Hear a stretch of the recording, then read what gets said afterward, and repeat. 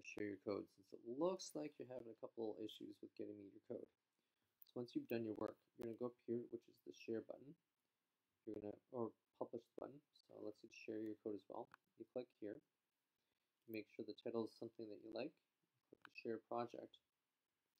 And then this URL right here is what you need to be sharing with me. So you click copy. Do not be copying this, the URL up at the top of your screen, because that just gets me to the editor. Now you just see blank code, whereas this will get me your actual project, and that's what you should be handing in each time, because right now you're handing me in just the editor code and I can't see any of your work. I hope this helped you out.